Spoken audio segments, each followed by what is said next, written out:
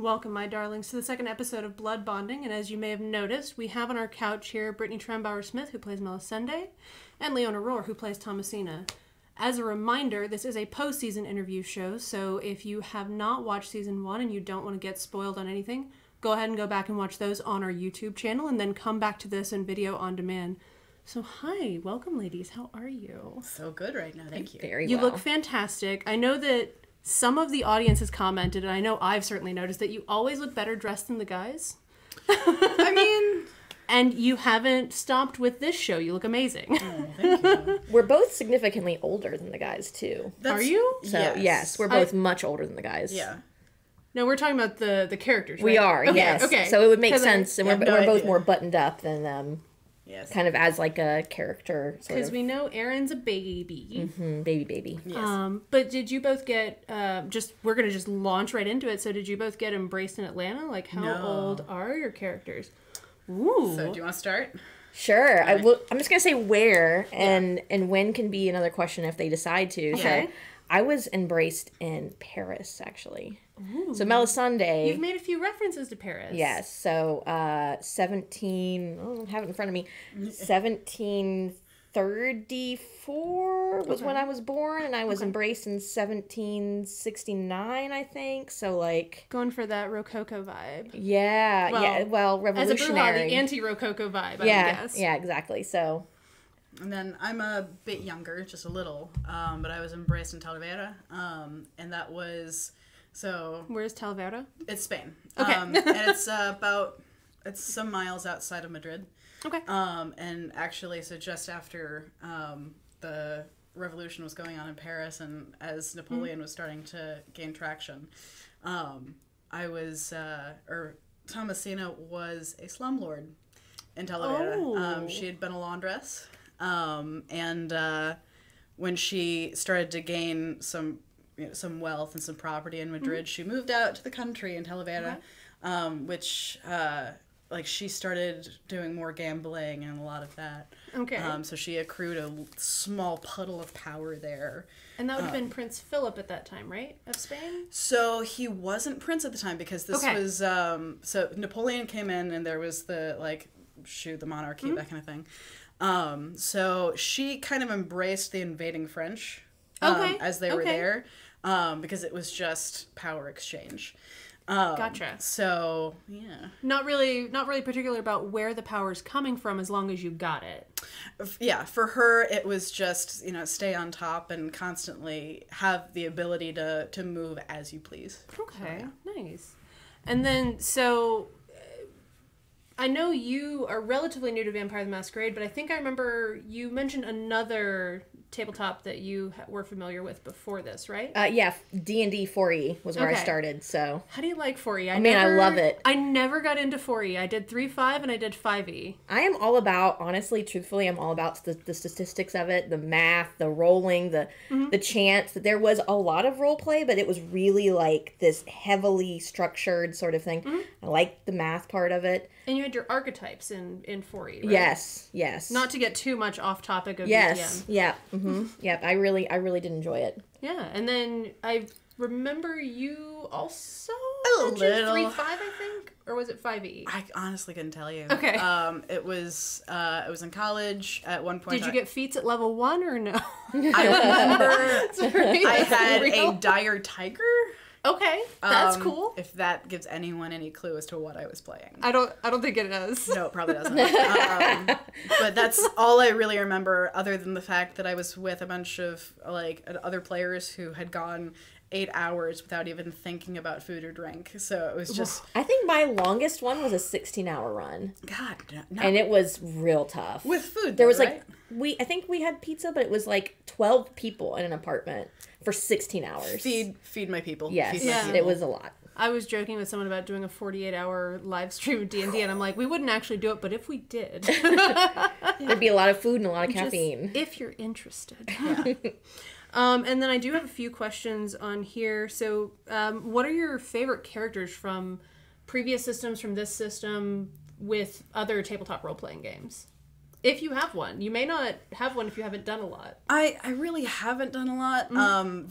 Probably the most fascinating campaign I'd ever heard of was a friend of mine named Ricky who was running a Candyland campaign. And honest to God, I just spent like this 2-hour lunch with her talking about just every possibility Candyland, of just like the board game. But D&D. Okay. I love that. I'm intrigued. Me too. I cannot remember the particulars. I was just fascinated by every word coming out of her mouth.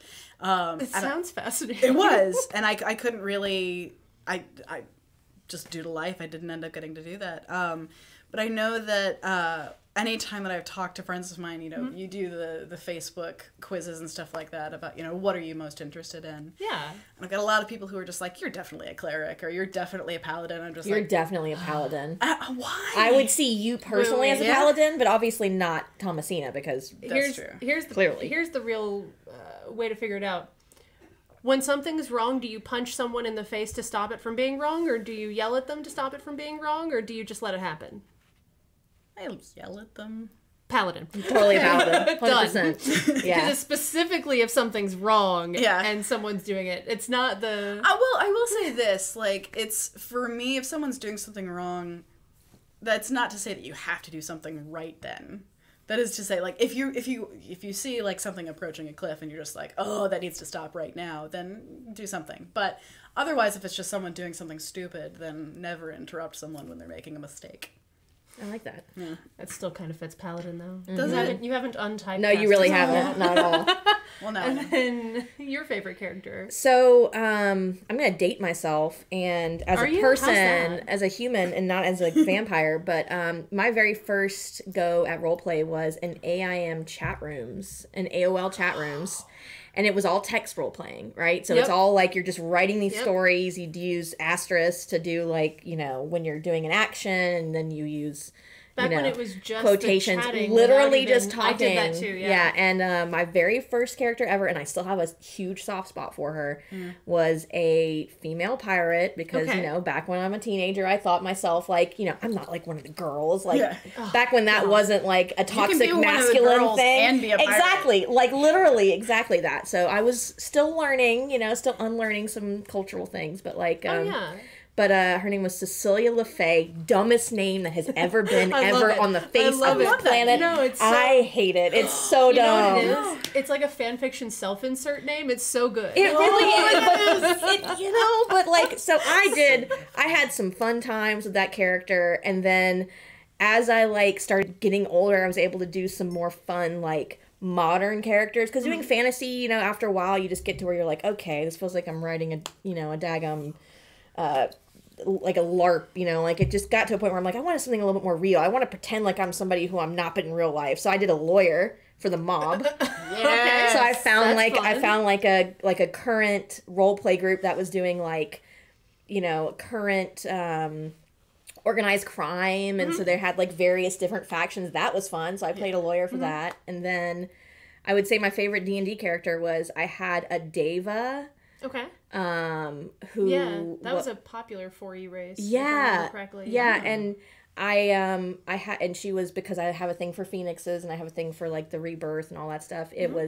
She was a fire shaman. Okay. And she would be reborn obviously Deva, I don't know anybody who knows this, but Deva they never die as a spirit, but they're reborn in different Deva bodies as they go. And as a fire spirit, she would be, any gender, any size, any shape, but the last one that I played was a tall, purple, bluish, female that had literal fire powers. She would -5 damage to anybody who she touched, and it was wow. And she was born by burning down a village accidentally. She just woke up and she's like, oh god, everything's on fire. How do I get out of here? And so you and Alexander the Great. Yeah, I love burning stuff. What do you want from me? I love the idea that Alexander was just born accidentally burning down a village and conquering. Oh no, is this? I guess I have to do this. What happened? That's okay. We still have all of our great writings. We're fine. We're still good. We're still good human race. So. And so you mentioned modern stuff. Now, obviously, Melisende is doing more modern things. She works for CNN. So what's her favorite news story that she's covered in the span of season 1. Ooh, season 1 or like modern times? Well, because actually, that's a good clarification. I'll say in modern times. Okay, so we're gonna say you did have to cover Indiana. So yeah, so she was she will have been like a revolutionary, a journalist, a person who works with social justice, and so she made zines in the 90s. No, she was doing journalism, but she wasn't on television because obviously. Okay. Well, I mean, she could have been on television. That's she could have been different things, but we're gonna not talk about that right now. Now that contouring's popular, you can look like anyone. She just contoured the crap out of herself. But I'm going to tell the chat. I would say. Sorry, I love that video so much. It is my favorite video. Oh my god, I've watched it 20 times. I love it. So I would say her favorite thing to have covered as a journalist would have been the civil rights movement. So MLK. Okay. And then later it would have been she was embedded with the Black Panther movement for a little while, and so that's some like way background like modern background, but it's stuff that hasn't come up at the table though. So that's actually really interesting. So I would say that was probably, as a journalist, was her favorite thing to kind of try to move the needle on, because that's actually a really interesting period of time. And then building on that, what's been your favorite news story of season 1 during the season 1 time period? Because COVID hadn't started before the end of season 1. Not really. Like it had sort of started overseas, but it hadn't come to the US yet. Yeah. Well, that's going to affect some feeding ground. It is. Yeah, definitely. So I would say, because she's really interested in social justice and making things right for the people and the innocent being protected, I don't really know that she would be as invested in like a mortal illness so much. So COVID-19 probably wouldn't be a thing that she would, one, they wouldn't call her in for it, and two, I don't think she'd really care to talk about it, other than saying, we do not have the healthcare system to cover this right now, saying that there are poor people out here who are going to die as a result of this, not really caring about the medical science. But as far as best stories, I would say probably the evolution of the Democratic nominee this season. Yeah. And that we have gone from having this incredibly diverse, huge field to two old white men. One being, I personally think, and Melisende definitely thinks, one being vastly more superior to the other. Right. Because of, power to the people and all that stuff. But I think she would still be pretty disappointed and would have really enjoyed covering the Democratic. Yeah, absolutely. Because you've kind of indicated she's one of the pundits that gets into fights on. Oh yeah, definitely. Gosh. This is the perfect fodder for that. Yeah, and Anderson, I will say that I would say her relationships are, she probably gets along really well with Chris Cuomo. I think they probably have a good go back and forth. She probably gets along okay with Don Lemon. She doesn't get along as well with Anderson Cooper because he's a little bit establishment-y. He's a little bit more rich. Andy. Oh God, his last name. The guy who's always with Anderson for New Year's. Oh, she'd love him. Right? She'd be all about him because more power to people, equality for everybody, and all that. True. And I think that she would probably she'd definitely get along well with John Berman. He's morning show, but he does sometimes come at night. Yeah. But so I think that's answering your question. Okay, cool. Yeah. And then talking about jobs, moving on to Thomasina's job. Yeah. So working with kids, does she actually like children? She does. So she's the, this got kind of jumbled in there, but she's the superintendent of Atlanta Public Schools. Yeah. And the way that started being created was originally like, how horrible can she be? And I wanted all of that originally. And just like, well, you can either just make her horrible, and that's fine. Being horrible is so much fun to play. Mm-hmm. So originally we were like, she definitely eats kids, right? And I'm just like, sure. Why not? I loved that little office looking thing. Oh, yeah. It was like, sure. Listen, I've been doing that all season. I'm not about to stop now. But part of what that started to be set up as is this very, what we call the farm-to-table approach of raising children. Oh, yes. So she's deeply concerned when it comes to school nutrition. She's deeply concerned when it comes to children's health care. Did you never get that? No! Oh, yeah. It's a different. You know what? She is keeping kids out of the school to prison pipeline. Oh my god! I tell you, it is though. God, she is all about free lunches. Oh my god! You know, if Mel ever finds out, it is on like Donkey Kong. Like it will. Ooh, buddy. Holy shit! I had no idea. Oh yeah, no, she's gotten direct results. So she was brought in after the cheating scandal for Atlanta Public Schools. Oof. You're right. So it's just like, okay, we need to shape this up. So she has like a backstory with like Governor Perdue. She has a backstory with like all of the super agricultural bigwigs in Georgia. That was all about like, okay, so yeah, how is a vampire working with farmers? That seems like a daytime thing. Sometimes. I mean, farmers have websites these days. They do. They didn't really in 1992, right? Like Farmers Only, right? Isn't that a website? I'm sorry. Right. Different website. They grow different things. Though she may be going to farmersonly.com for a different reason. Yeah. Oh, certainly. I'm not though. That's true. Well, that's true. No, they are definitely not your type. Not at all. No, not at all. Not looking for that. No. That is not my preferred meal. No. I'm a Ventrue. There's some prey exclusion. So that's what we started it as. Hashtag selective feeding. Yes. Mm-hmm. Well, and then we also, the whole idea of a Ventrue being very corporate. Yeah. Like, that's different at all from a major city not at all. Set of public schools. Nope. Like, that is just as big a deal. Yeah, it's incredibly bureaucratic. There's all sorts of... Oh, yeah. Yeah. Mm-hmm. Oh, yeah. Yep. I could never work in government. Well, and see, when we started building characters together, too, like, it was her, very vocal sense of justice.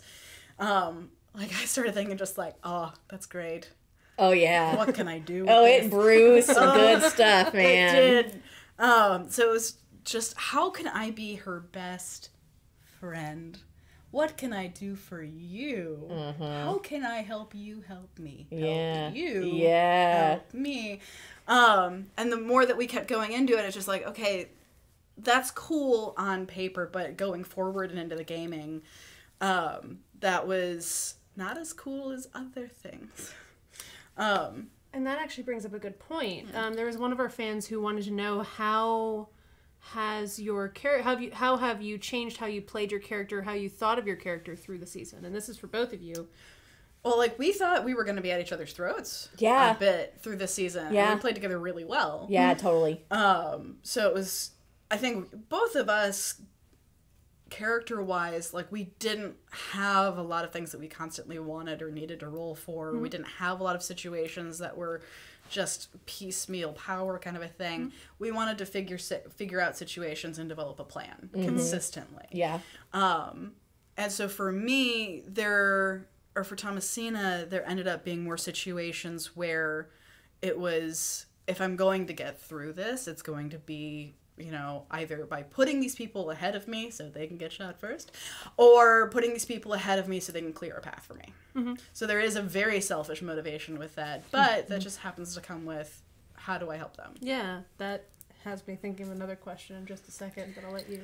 I would say, well, just for the fans out there, I initially wanted to play a Ventrue. Mm-hmm. And as I started writing, and as I decided that I wanted to be, I wanted to be embedded, I wanted to be at all of these revolutions, right? Mm-hmm. So I wanted to be there at the French Revolution, the Haitian Revolution, the American Revolution, the Civil Rights. And Brujah fits that much more. Right. Yeah. But I didn't, being new to the game, I didn't really quite understand that the power dynamic for Ventrue would not have made that character be true to character at all, would have made no sense whatsoever. And after some coaxing, our storyteller, gave me some more information I didn't have. And I decided to go with my Brujah. Now, as far as how I play her, honestly, I'm playing her very similar to how I would have played a Ventrue. She's got stats on etiquette all out the wazoo. As a matter of fact, she's maxed out in etiquette. Yeah, she's very polite. She's a polite Brujah. Yeah, maxed out in etiquette, maxed out in status, maxed out in leadership. Because the idea is, if you're going to lead, these revolutions, if you're going to coax humans to do what's best for each other, which thereby makes, decent meals for us, if you're going to coax them into doing what's best for each other, you can't always do it with an iron fist. Now, granted, she's a Brujah. She has an Iron Fist. She can use it if she needs to. Right. But I don't think she has most of the season though. She hasn't really. there's been absolutely zero force I've used, but now You did kill a guy. No, he was already. Oh yeah. Well, he was like already sick. He was. He was already sick, and I honestly don't know if that's still maybe crossing the line of the Masquerade. It's only murder if they find out. Yeah, so like, and really, as far as her etiquette goes, it's within a very specific moral compass. So like, her moral compass is based on, you know, her what do you call them? I can't think of the word right now, but her tenant. Yeah, her tenets. Yes, yeah. right. So her moral compass is based on that. If it goes outside of that, she has no problem doing things that are outside of that. She follows the Masquerade loosely because she has to, because it's the right thing to do, because it gives her the opportunity to do what she wants to do. How I've changed playing her, I would say that I did not intend on her being more magnanimous and gregarious, but it turned out she became that way because, one, it's hard for me to kind of turn that off. And two, the players at the table are also kind of like warm, and they just give off an energy that was really easy to kind of gravitate towards. Even you, dude. Like, seriously, like, even your character. I think it's hard for all of us because we are good, nice people and we enjoy each other's company. It's hard to turn that off when we're playing. Yeah. So I think I turned up the silliness and the sweetness a little more than I normally would. Oh, man. We had right? because there was this unspoken rule that developed in the game that's just like, do you have the opportunity to do dumb shit? Let's do that. So we ended up like this. Dumb shit is fun shit in tabletop. I didn't mean to make that rhyme, but like. Yeah. But that's we need that on a t-shirt with our like little Vampire the Masquerade blood bag going. Like on the back is just like a picture of Six Flags After Dark. Yeah, man. Because we ended up like when we were at Six Flags, it was just like, we need to go get goofy pictures taken. Thomasina was just like, I've never been on a roller coaster before, and so it's just like that needs to happen. And then at one point, Thomasina and Anton are in the are with Aaron, bless, who is doing the wrongest things. And so meanwhile, like, we're trying to make it look like this guy he's with has a gun on him, and so so Anton's got a laser pointer drawing like Mickey Mouse on his chest, and like I'm just like, draw that S thing that was big in the 90s. Yes. And so like we constantly played with this, like, if we have a moment to make this just lighter or funnier or... And part of that is, you know, we're playing characters that need to be true, and we need to be true to the game. We need to make sure that we're following a really awesome set of IP that's been, you know, provided to us. Yeah. But also we're doing it for viewers. Yeah. So to some extent, while being very buttoned up and being very to the letter what our characters probably would have been, would probably provide still a rich story, I don't know that it would be as entertaining for our viewers. No. It's true. So going a little bit out of character for us on occasion, because also as old as we are, I feel like we have a huge range of emotion. I think you and I have pretty high humanity, even though... I think you and I have similar humanity stats. That's a response. Yeah, maybe not. I know I have high humanity stats. I don't know about you, but I would say mine. It's average. Okay. Yeah. So that would roll for insight. Yeah. Yes. Let's see if we got somebody in the chat who can roll a little nat 20 and then we'll go for it. I don't know. I'm just saying. Yeah. No. We I'm trying to remember. There were a bunch of moments I think we were surprised. Like our last, was it the last episode, where you came to meet me at the King and Queen Towers? It was either the last. It was the finale. Yeah. And so we were meeting in in the cafe downstairs that I don't actually know if it exists. Probably does. Or no, it was the one before the finale. It was the one before the finale. Yeah. Yeah. We had a whole moment of just like, it was kind of tense. Then after that, it was just like, all right, time to get stuff done. Yeah. Because I think both of us, we also both come from like a kind of performance background. And so there's this sense that like, this can be fun, but we need the story to move forward.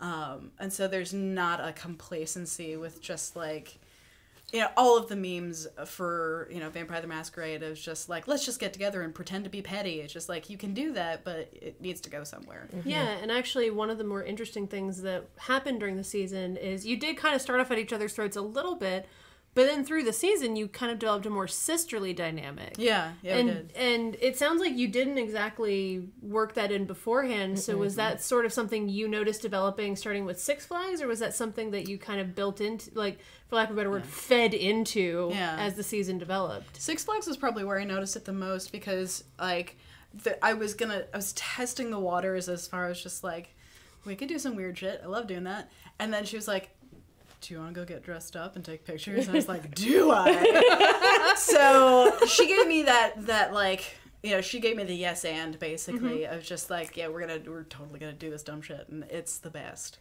Yeah. So that was it for me. I would say, so we as characters both thrive on leadership and power. Mine's a very different, more kind of covert power, like I'm kind of sneaking it down on the down low, whereas she is getting it, like, she is like, I want it, I'm having it, it's mine. Yeah. So any power struggle, any kind of dynamic that we were going to have, that was going to need to get worked out. It still was going to have to be worked out. We've got seasons to work this out. Yeah, we do. Yeah.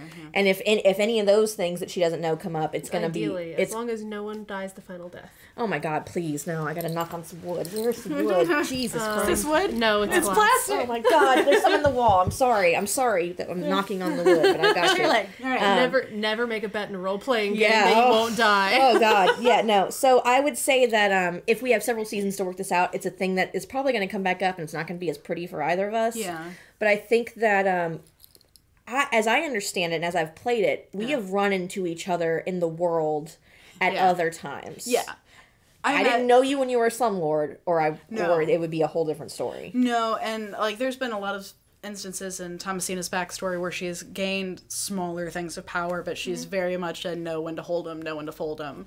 And it comes from the gambling. Mm-hmm. Oh, absolutely. That is like she knew one of the reasons like she went from a laundress to a slumlord was at the time when you did still have aristocrats that her and her family were kind of working with, you knew why there were stains on the sheets. You know whose stains those were. You knew how to get them out or how to leave them in.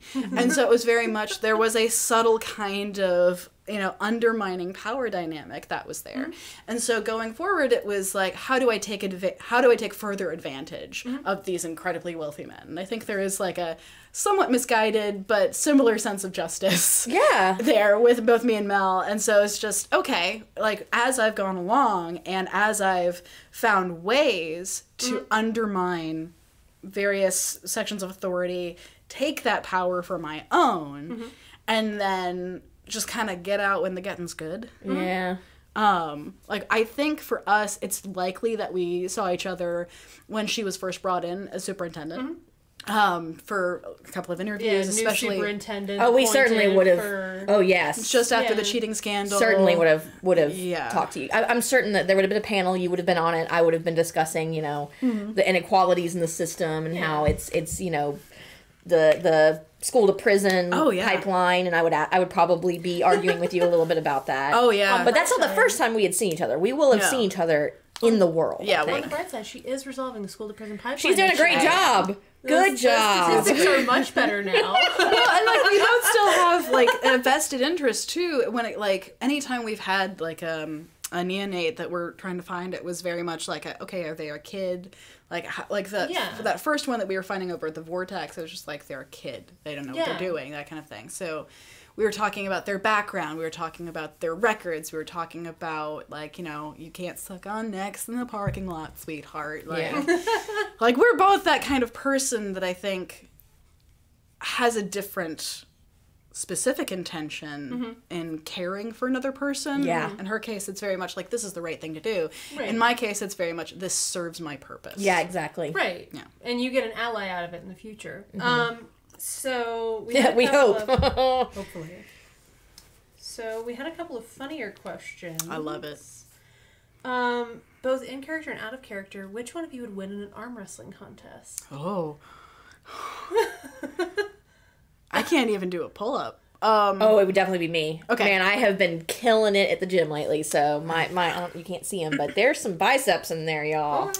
Yeah. Some biceps in there. I got some biceps right here. Another. But in character, I'm not sure. I mean, I just took a new power. How much do you have in Brawl? I don't have much in Brawl, but I have, I don't have much in Brawl. I got it. Okay, so I guess that would be it, because I wouldn't use, like, a high power. So, yeah, no, she would totally beat me in an arm wrestling. Thomasina would try to, like, outsmart each other, or would that be... You know... that, hey, look over there!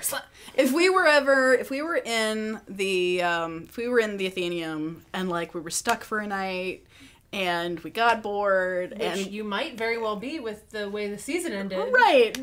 Oh, we're going to be stuck here for a while. Arm wrestling contest. Like, there's no reason to do it. But if I can just screw with her after a while, then I might. Yeah, I think that it would be like a slumber party at first. Like, we would probably relish in the opportunity to kind of like, even though it's like a really dangerous time that we're living in, I don't know. But it'd be like a slumber party at first. But I think that the longer we spent together, like, in close quarters...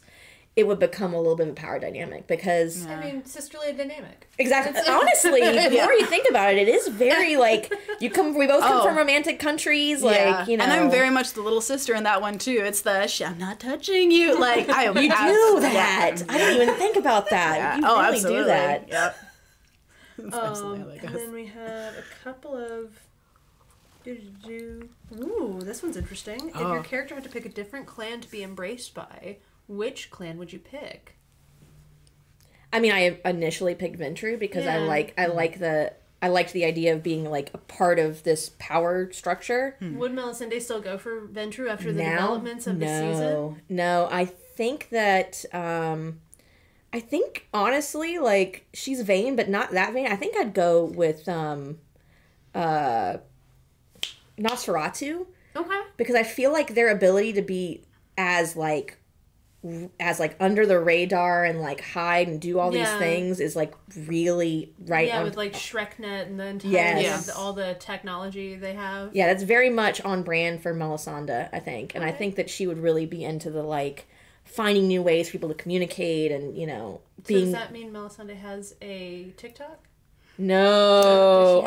No. So we are playing... So I think this is probably a conversation maybe we can have later on in this particular show, but we're playing as Camarilla, or Camarilla, but we're really not playing... Tomato. I know, yeah. We're really not... Tomatillo. Yeah. Tomatillo, there you go. We're really not playing it as, like, a Camarilla is. Like, we're kind of, like, skirting on other things, because we really... Camarilla normally don't do technology, but we are, like, all about technology in our game. Yeah. So I feel like all of us are about it, but maybe not to an extent that we would be that good at it. You know what I mean? Like, gotcha. I'm good at Instagram because I have an agent and I have a makeup artist and people tell me what to do. You know, but outside of that, I don't think... And outside of using a phone for basic purposes and, like, very, very much, like, remedial usage of you know, technology now. So, but if she were Nosferatu... No dots in technology is what I'm hearing? Yeah, no. Yeah, no. Thomasina does. No dots. I know Philip has one, so Thomasina does too. Yeah. You follow each other? Are you mutuals? So, I've got nothing in TikTok, but I've got that's all Philip. But dots in TikTok. Jeez, dots in TikTok. Is that a thing? I'm into that. Are we going to add to our Oh. I got 0, guys. Just a homebrew stat, dots in TikTok. Not funny enough for all that. Six Flags is opening up, kids. Yeah. But no, she's got points in tech, more because there's no way for her to have that level of power within the city of Atlanta without an ability to really just consistently communicate. Yeah. And without an ability to reach the right people at the right time. Yeah, and you have to be able to manage an Excel spreadsheet as well, which is... Among other things, I would assume you would probably have to dabble with lots of different... Newsletters, maybe posting some HTML, schedules. Yeah. She's on Instagram. For sure, she's on Instagram. All of the visibility with her that ATL Public Schools is just run by Thomasina. Pretty much. And it's very much that's like... a real Instagram account. I'm certain that it has to be. Right, yeah. But it's all, you know, sports throughout the schools. It's all, you know, school fairs and science fairs, and... It's all, like, early graduation, early admission, AP classes. Like, my next meal. Someone's. Look at our class of graduates. My next meal's looking very tall today. Very tall. So very tall. Yeah. I'm trying to think, like, because, with Nosferatu, that makes a lot of sense. Yeah, you know what I mean? Like, because it's still very edgelord. Right. You know, and I feel like she's just skirting that. Right. So where would Thomasina be if she had to pick another clan? Thomasina is that close to being a Toreador. Totally, 100%. Yep. But that's not unusual for Ventrue. Like, Ventrues and Toreadors are constantly just like, it's power, it's just pursued in different ways. Yeah. If I were to make a different one, I've been more intrigued, probably because there's been an absence of them. Well, not an absence of them NPC-wise, but an absence of Malkavians in our play. I'm intrigued by that, especially by the Seers, by anything that's just like, okay, like, to be able to play that, there are interesting prospects as far as still being part of a strict time frame, technically an aspect of performance, technically just, how you're managing that. But I've been intrigued by just the color that they bring to it. Okay. But Thomasina, no. Thomasina's, like, if she could, she'd, murder Olivia herself and then walk around in her skin and just be like, this is my life and I love it. I hope more tapestries, please. Just that, what's that? Oh, who's that comedian? I took it off the wall. That she turned a curtain into a. I can't remember. Carol the ear Burnett. lady. Yes. Yeah. But Absolutely. with Olivia's skin. Yes. It's beautiful. I found it upstairs. Yes.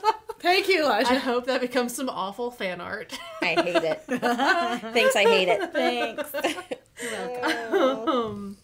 So, here's an interesting one. Actually, I wanted to ask a question before I get back to that. Yeah. So you mentioned sending people ahead of you to clear the way. Yeah. So how does Thomasina feel about getting controlled by the Malkavian y'all met in the Center for Puppetry Arts? Easy for me. I'm going to mess up at least 3 words every episode. That's the angriest she's ever been.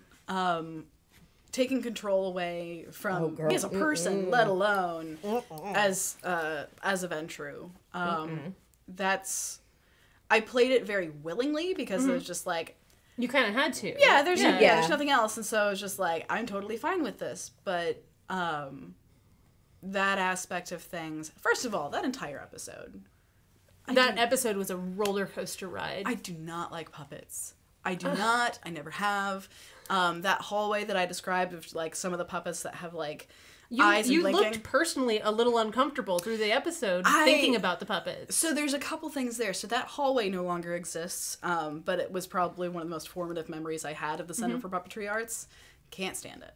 But the other thing is within our mythics, so anytime Thomasina's around cords or ropes or anything like that, her mythic flaw is knots. She has to untie them. Oh. So you took vampire OCD. Mm-hmm. Yeah. So it was, instead of like counting seeds or anything like that, going into a place when she's just like, there are marionettes here and some of them might be tangled up. No, like. So did Thomasina come to America when ships still had a lot of ropes on them? Because that would be frustrating. Not like she would have been below decks, or near enough to the ropes to give sails are above decks. Not on cruise liners. Fair.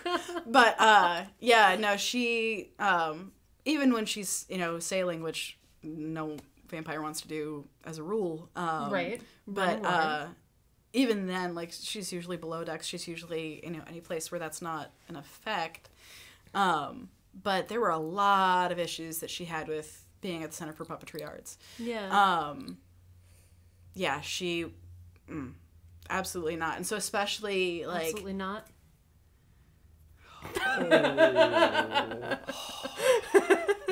You said it, not me. Points. But like when Mel came back the next day or at the next episode, and she was just like, "You guys should have done more," and I'm just like, "Should I have? Should I have done more in the one place I really didn't want to be being controlled by another person? And should I?" In Mel's opinion, she could give 2 shits. What your issue is? Yeah. Exactly. So. Yeah, that was a bit of a fraught moment when Mel came back. That episode. As a person, not having been there and watching it, because I was at home, I wasn't feeling very well. Right. I had to deal with some personal stuff. I remember you were in the chat that night. I was in the chat. I was like, because I was at home and I was watching it and I was just like, ooh, what are they doing? Like watching it, like, oh, I cannot wait to get back. And the more I read, doing? And the more I read into my failing, bestially, easy. The more I read into, like, I really spent some time with my sheet between then and the next episode. I went in with my storyteller and, like, I got some feedback from her on, like, I have, like, all these points in leadership. I have been, I'm trying to be the one who keeps reason and investigation above all else. How would what does the dynamic need to be? And she gave me some tips, and that's when I came back and I was like, I have to mom-splain these guys. Like, I've got to do the mom voice. Like, that's the only way it's gonna be right. And because honestly, they did break one of my tenets. They killed who I found out to be an innocent person. Yeah. And if I had been, there, things may have gone differently. I don't know. I don't know what Mel would have done in that situation, to be honest with you. No. But I can only act on the information I was given both from my primogen and then what I heard from you guys and seeing the video. And of course, all of those things combined into this, like, pure self-righteous rage that had to come out somehow. And it did. Man, it did. It did, yeah. You unleashed a little bit on the other characters. Yeah. Mom voice. Had mom voice. Let's see, what else do we have? Ooh, this one was a good one, because y'all are older characters. Is this your first coterie? Is this your character's first coterie, rather? No, definitely not. Not for me. It's not in my story. I would not be surprised to put more thought to it. That it could be something that she's seen as... if power isn't easy to get in a given like in a given city or town or whatever it happens to be, that a coterie is something that might at least give her some footholds otherwise. Okay. But I think she's had enough of an easy time feeding off the power of people. A lot of her backstory has instances of being in, like, Egypt in World War One, or in being in China just before. That's choice. Oh yeah, in being in China just before the rise of communism, or in just all of these places where there's definitely power in certain places, but she does not stay there when things really hit. Yeah, she kind of likes to sort of stay hidden a little bit and pull strings, for lack of a better word. She does. I know, she hates knots, but she still pulls strings. It's all to get the knots undone. It is. It is. Actually, that's a really excellent metaphor, and that is what you should put into your life from now on. You pull the strings to get out the knots. Like, that is, like, your personal, like, that's my God, that's brilliant. I love it. Oh, I love just it. To get out the knots. And as far as coteries, I would have had one in the French Revolution for sure, Haitian Revolution, the American Revolution. One of the things that hasn't come out yet, I don't know if it will, I don't know if we're supposed to, like, go into straight backstory, but there's a little... You're welcome to. If you want to go into backstory, you can. Yeah. Otherwise, you can let it hang kind of trickle out at the table. Well, I think this is something that I don't know that would ever come out. So during the American Revolution, they were able to get their hands on artillery from a Rodriga Hortales, I think is the fake name of this company that was supplying the rebellion, the American rebellion, with artillery and weapons and stuff. And in my backstory, that is a real person. Okay. That was actually her sire. And he's from France, and he found her, he groomed her for 15 years because, she was young, she was a dancer, she was, a peasant, but was rising up against everything, and he just groomed her for 15 years. Then turned her at her discretion. She said that's what she wanted to do. She was young and hungry, as essentially young. She was very much Hamilton, yes. And he turned her and brought her with him as he was delivering the arms to the American Revolution, and the rest is history. Kind of from there, she kind of so Rodriga and her and other people who were probably transporting from France would have been a part of that coterie, and then she would have come back to France for the French Revolution because it happened, I think, just post the American Revolution. Yes. So I got my timeline right. Yes, you did. Then the Haitian Revolution happened just after that. Yep.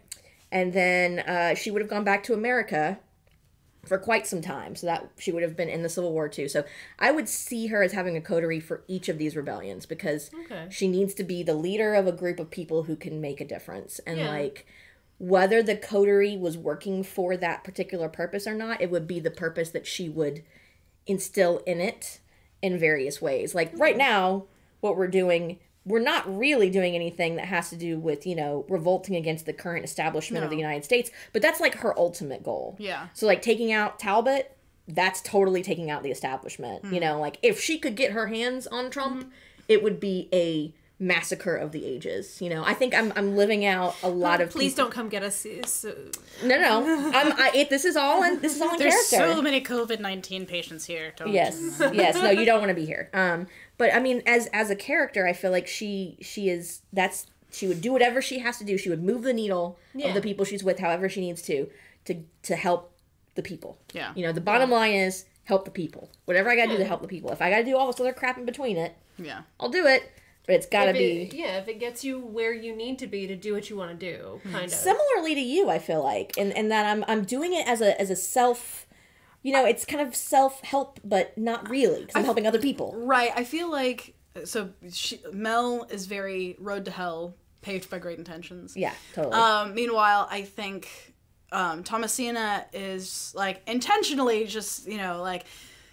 Hell might be there, whatever. I'm getting for me here. And so it's just like, but the way that she plays it is a very long game. It's not a con that takes a couple of weeks, takes advantage of a few people, and has minimal rewards. She wants a lot, but that means that the investment that she has to give is that much more. Right. So taking care of people and befriending them, gaining their trust, and like really following through with her word on a number of things is imperative. There was definitely a moment during season 1 where you got icy and you were just like, I'm getting power for power's sake. Yeah, that particular exchange. Which one? The one where we were sitting at the Queen, there was a lot King of and Queen. really subtle ones, but there Yes. was one where you got real overt with it, and I think it was you talking to your primogen, maybe. Oh yeah, where you just where you kind of had this moment where you're like, look, I'm getting power. I don't give a fuck who's in my way. I think that was our exchange because I was like, was it? I said to you, you cannot talk to Primogen that way. Yeah, and your response to me was, you know, I didn't get as far as I did by treating people with power like they were meant to keep it. Very much. That to me was like, oh, like light bulb went off, and I'm like, oh shit, she's ready to start some shit. Like, oh yeah, yeah. She's very she's entirely uncomfortable with being controlled. Yeah, and so whenever it's an aspect, even got an authority problem. She does, even if it's just social control from the looks of it. Oh, absolutely. Well, and it's very much a conscious does. You know, following through with whatever I'm being told to do, serve me or not. Right. If it doesn't, then it's everything she can do to get out of it. Yeah. If it does, right now with Talbot, it's just like, you're technically a primogen right now. I'm just like, oh no, do I have to be? Like, it's just like... You're making a joke about Thomasina eating Talbot before the show. Yes. Is that her goal? Like, does she? Not necessarily. She's pretty flexible. It's it gets to a point of. I believe popcorn was mentioned. Oh god. We were talking about what's your favorite food is like, and well, you know, for me, it would have to be in the mouth of another vampire. So that vampire would then have to have the other thing where they can take the food and it'd be a whole thing. Or just... It would be like a turducken. It's just gross. Eat the vampire that ate the man, that ate the chicken, that ate the... That just... You know, you were saying farm to table. I was. Oh, God. I was. Why? Well, but that's... With Talbot, oh my God, Evan's performance was just... Oh, man, yeah, Evan did a great job as Talbot. It was so... Yeah. I couldn't figure out what that was. And that alone, I did a thing where I said that I was going to be sitting down in front of Talbot. And so it was like, is this going to bother him that I'm sitting down in front of him? Like, is this... You were, like, testing to see where the boundaries were. And it just got completely washed over. There was other stuff going on that he clearly cared about. But it didn't come off as something that bothered him that much. So I was like, okay, his priorities are different. Yeah. And I don't completely get them yet. So she's very much at this point, watch and see whether or not what's going on with him is going to serve her. Yeah. But as, we discussed more, are we looking at Talbot being involved with Olivia's disappearance? Are we looking at, does it serve us? Oh my god. Oh god. The texts. If we get to the point of I want to see these texts. I really do. I know Ellie put one of them in the Discord, and I can show y'all after the show. I am not on Discord. But they're amazing. Yes, I need to see these things. I gotta see them. Oh my god. And then let's see. Oh my god. One thing I did want to ask, so it's a really gender balanced cast. We have 3 women and 3 men, and even in, between Scott and Abby, we've got 4 women and 4 men. Yeah. Do you think that I had a full-blown question for this and I forgot all of it? What are your characters' thoughts and maybe y'all's thoughts as well on Cyrus and Anton and Aaron? How do you guys feel? I'm starting on this one. Go for it. So actually, the first thing I want to say too is I think that at some point in this cast, I don't know how much longer we have, but we need to talk about our romantic situations, in general, because I feel like it would be a ripe topic. Are Thomasina and Melisende dating? We're changing to a morning talk show. No. Who's the hottest new vampire couple in the Atlanta coterie? Well, I'm just more curious because I don't really know about your romantic history, but mine has kind of, as my character has kind of evolved too. But as far as the people who are in our coterie that we care about, my experience with Anton has been that he is he's very astute. Mm-hmm. And he is very scholarly, and those are things that Melisende appreciates as far as they will assist the overall society, right? Mm-hmm. So, she feels as though he has these tendencies to do things that are going to help people, mm-hmm. right? Aaron, of course, works in a field where he is directly helping human beings. He's such a good boy. He's such a good boy. And I feel like Mel kind of, and I personally really, really appreciate Tyler a lot. He gives me this really great energy when we're working. He's just a good person. Yeah, he's such a good person. I'm also in Blood Crow Stories with him. I also play in a Monday D&D game with him, and he's just a nice person. He really is. And that definitely carries over into Aaron. Yes. I think, if I remember correctly, he was saying last week that he had meant for Aaron to be a little less nice. Yeah. It's hard when we're ourselves. Yeah. He is very much a waterbender, and I'm very much a firebender as mm-hmm. characters, too. Yeah. So, and being that he's so much younger than I am, I feel like the dynamic with them has been much more mother, son, mm-hmm. Way older sister, way older aunt sort mm-hmm. of a feel with that. Although I really do, appreciate him as a person. I feel like he's a peer. But Anton is much more a peer. Even though age-wise we're not, I recognize in him...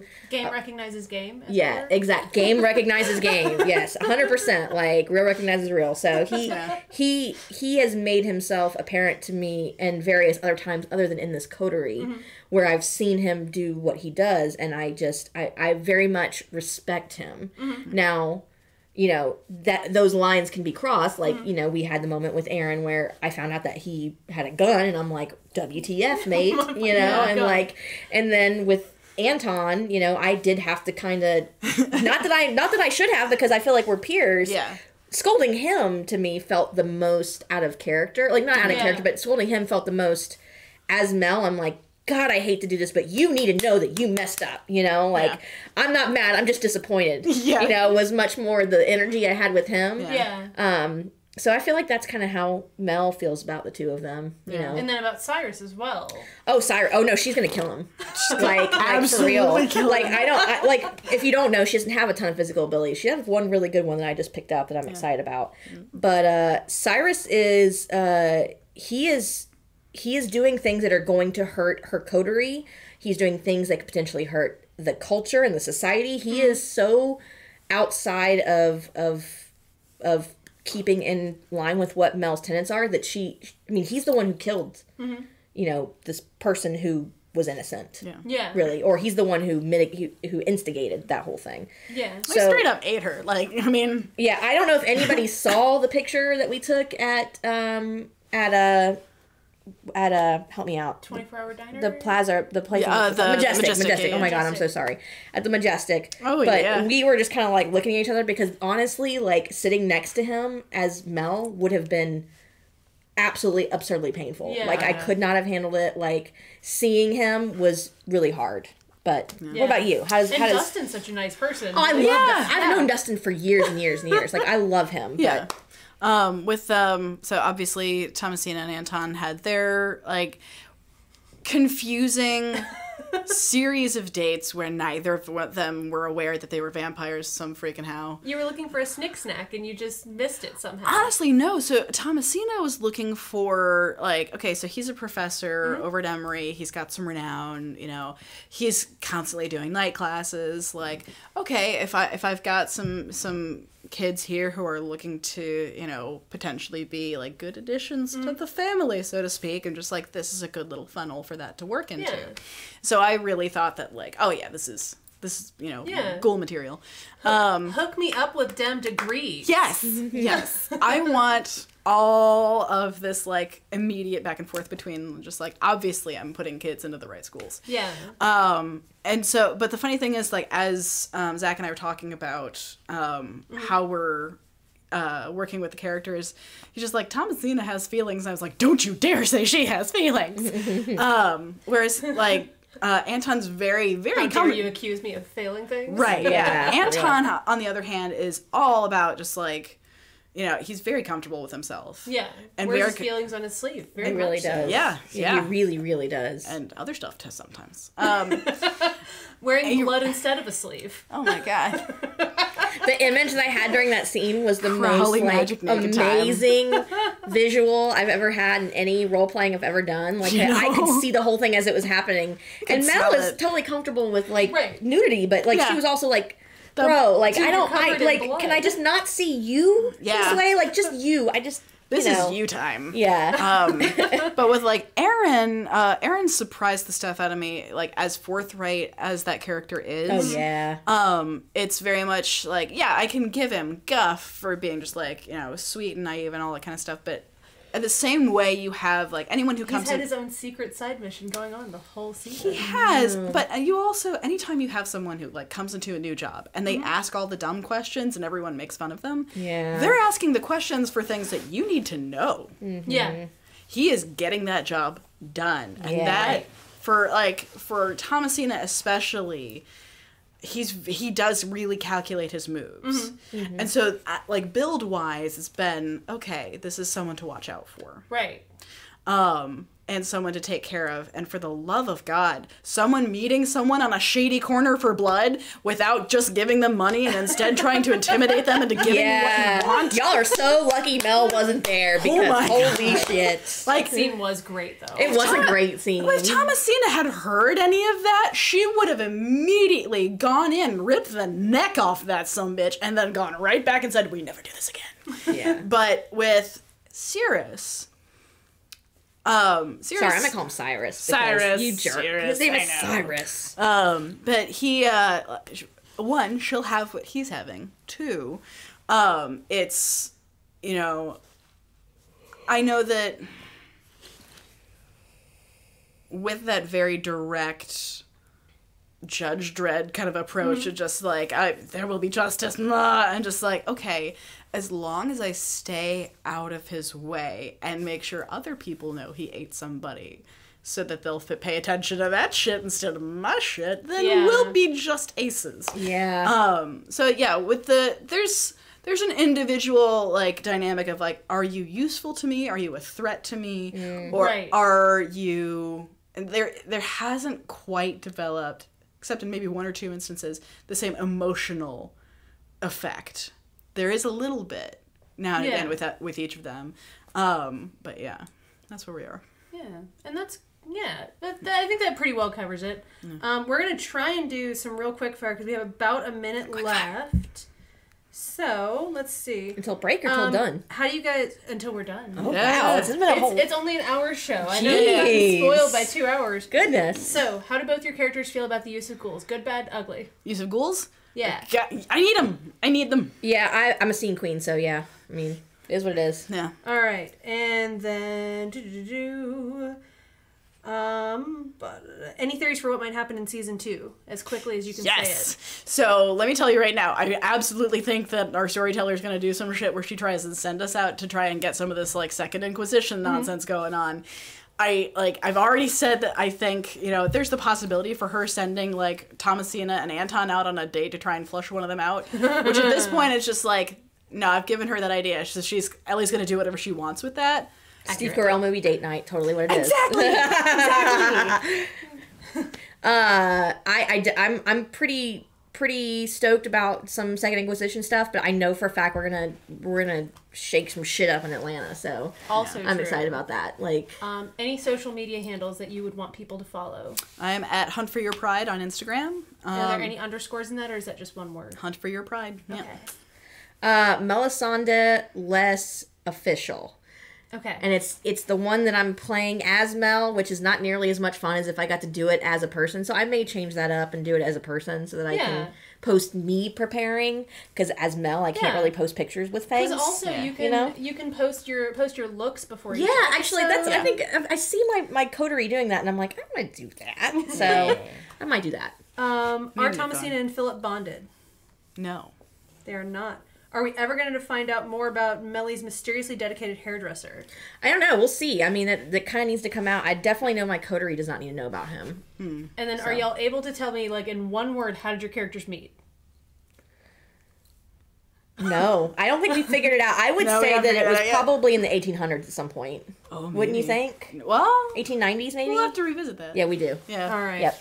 So, as a reminder to all of our fans, you can join our Discord. The link will be in the chat to have discussion with other fans and with our lovely cast and crew. Be sure to follow us on social media, Instagram and Twitter at ATL by Night, and Facebook at facebook.com/ATL by Night. And if you'd like more ATL by Night content, remember to follow us on Twitch so that you can join us for Ellie's Coteries of New York and Vampire the Masquerade Bloodlines playthroughs at 10 a.m. Eastern on Fridays and Saturdays, and that's respectively. So Coteries of New York is on Fridays, and Vampire the Masquerade Bloodlines is on Saturdays. She's playing a Malk. You're going to love it. And then thank you so much for watching Blood Bonding, and look forward to next week with our very own Cirrus and the Storyteller. Sounds like a kid's book, Cirrus and the Storyteller. It does, really. Good night, everyone. Good night.